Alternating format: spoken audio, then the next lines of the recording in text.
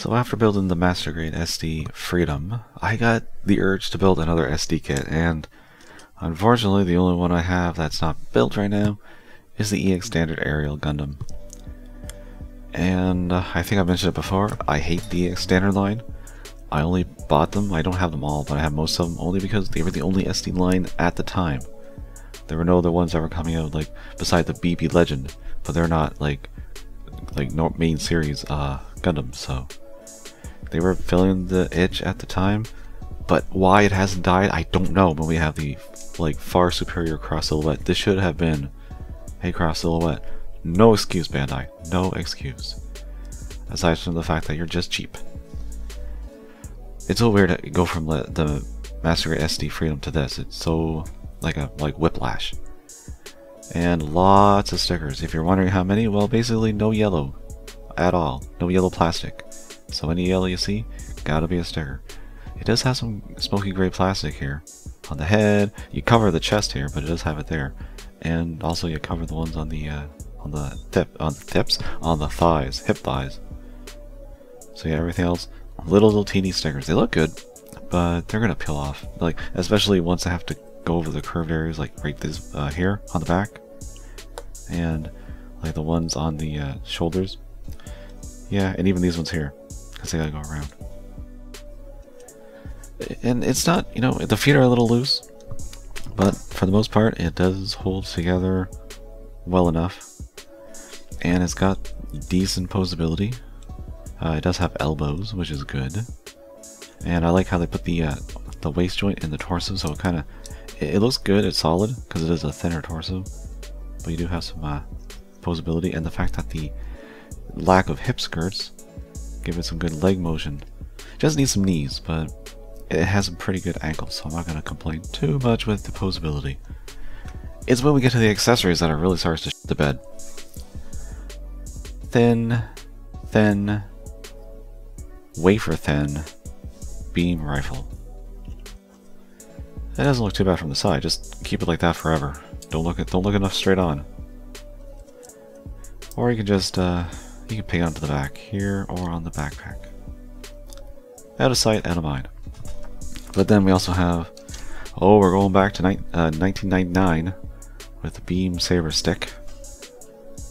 Thanks for that. But the worst, the most disappointing thing are the gun bits. You only have two that can actually separate, and they're the ones on the shoulders. So yeah, this is just one solid piece of white with a lot of stickers, which will peel off eventually. It's mostly these ones here that have to curve. These ones should be okay. So if you want it to look right, you do have to take these off. But, I mean, once it is all connected, yeah, it looks good. It looks okay. Also, stickers on the hand covers, ugh. And this is usually where I'd stop talking about the kit, but because it's EX Standard, they threw in a compatibility mode with a 144 kit. You know, for the kids. And it includes all the weaponry. Now, thankfully, it doesn't... I'm trying to think of how it doesn't, like, affect the weapons. They've already been affected, so I'm not really sure it matters. But it is pretty simple. We're just going to move this over to this other hole. And this little hole here in the beam saber, I mean, it's not that noticeable. Although it does fall out of this little peg very easily. But I guess I thought of that by pegging the beam rifle over top of it. And now you got a kinda cool weapon. Kind of, I'm getting Providence vibes, or maybe even Blitz. Because now you got, like, the beam rifle and the beam saber and the shield piece, so yeah, kind of Blitz. Yeah, I mean, that's, especially on the high grade aerial, that's not too bad. And of course you can give it to the SD, there's no reason you can't use it with your SD aerial. Yeah, that's kind of cool. I kind of like that. That's something I rarely like, these kind of weird weaponized gimmicks for the high grades, but this one's not too bad. But there is a little bit more you can do, because we do have a very big lack of gun bits. So let me reattach the shoulder ones. If you say didn't need the parts on your high grade aerial, or maybe you bought a second one, you can take a couple of the gun bits and put them on the SD. Now the ones you're not going to be able to add without like modifying the existing kit are the ones on the arms.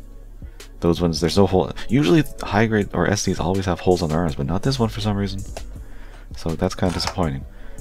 But the ones that go on the thighs can go into the existing holes they have here.